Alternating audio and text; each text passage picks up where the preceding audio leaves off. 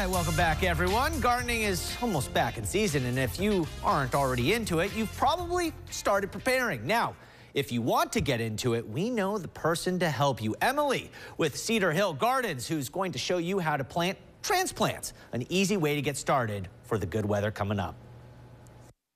Emily, the last time we saw you, we were planting seeds, but you got something different for us this week. Yeah, so this is called a transplant. It just means I went to the store and I bought a plant that had already grown a little bit. I checked with my local extension or whatever resource I use, and I said, what can I plant? So right now I have broccoli, celery, lettuces, chard, cool season flowers, all kinds of things. I love to plant flowers in my garden just because it makes it pretty. So like this is a butter crunch lettuce, okay? A lot of people like to have what we call in my business the salad bar. Would you like a salad bar with your garden? And this is the transplant, okay? So all we want to do is make sure that the root ball is completely covered. So when I dig my hole, okay? So what happens if you pull that out and it breaks? Yeah, that can happen. If it breaks completely, then you're probably just going to the next transplant. But usually if you just kind of give it a squeeze and pull it out, it's fine. Okay. You can see those roots, okay?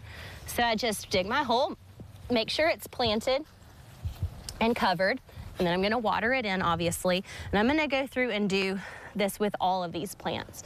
And how deep are you putting that in? I just do it until the root ball is covered. So depending on your plant will depend on how big the root ball is, but I don't want any of that exposed because I want all the moisture to stay in there and for the plant to grow. So these things will double in size and by next week or so, which is really fun to watch.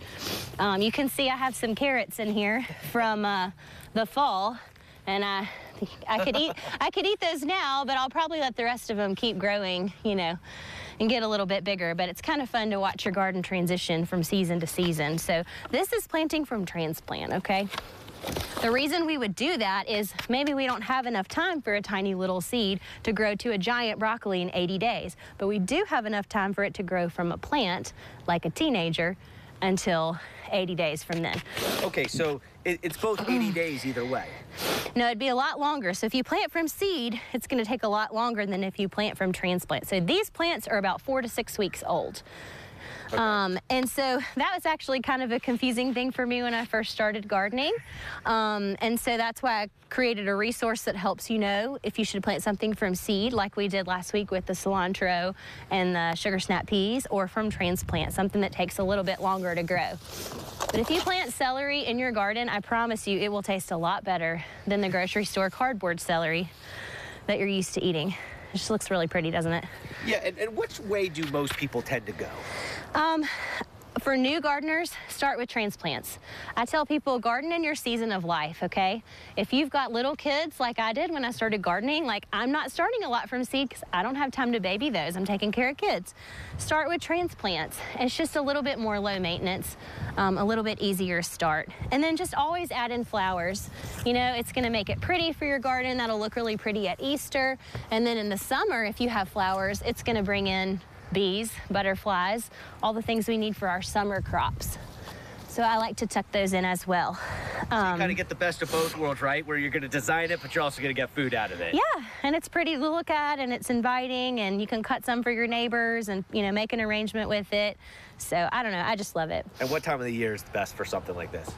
So this is going to be kind of a cool season crop. For Mississippi, that's going to be like late February, early March, or in the fall when it starts to cool off finally in October, maybe November. But that's when I'm planting these kind of things. Awesome, Emily. All right, yeah. I'll check in with you in a few weeks. Okay, sounds good. Emily is just wonderful to work with, and she is a gardening expert. All right, if you want to contact her, Cedar Hill Garden Consulting, you can go to that website, cedarhillgardens.com. You can go to her Facebook. It's got a bunch of videos on there. She kind of works through some things, so sometimes if you catch us or if you want to rewatch something, she posts a lot about topics that we're going to be discussing here at Live at 9. That's Cedar Hill Garden Consulting, and her number is 769-972-2226. It's all right there on your screen.